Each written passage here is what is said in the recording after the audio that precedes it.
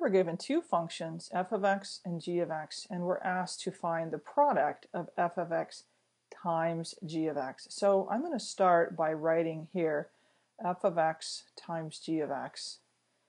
And then what I'm going to do is to replace f of x and g of x with their functional representations inside parentheses. So f of x is 3x plus 2, and g of x is 2x squared plus 3x plus 1. And I want to carry out this multiplication.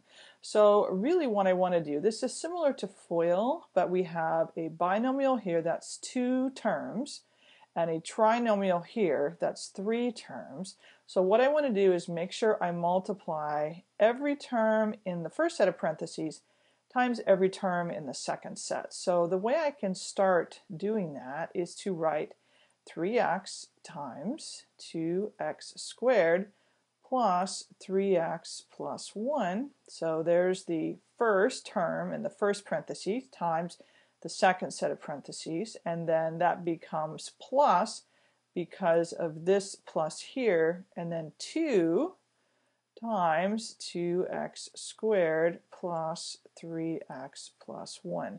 So you can kind of see where this product came from. If it's 3x times 2x squared plus 3x plus 1 plus 2 times the same thing, then that's the same thing as 3x plus 2 times 2x squared plus 3x plus 1. All right, now let's carry out each of these multiplications. So 3x times 2x squared, I do 3 times 2 is 6. X times x squared is x cubed. Plus 3 times 3 is 9. X times x is x squared. Plus 3x times 1 is 3x. I take the second set of parentheses. I get 4x squared. That's 2 times 2x squared.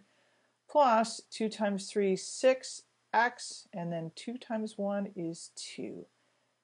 Now I need to combine like terms. There are no like terms for 6x cubed, so I leave that by itself. I have 9x squared, and then I have 4x squared is like, so that's 13x squared.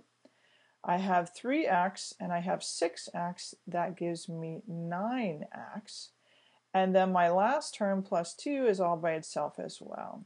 So we have here what we started with, our product, f of x times g of x, and our final result, 6x cubed plus 13x squared plus 9x plus 2.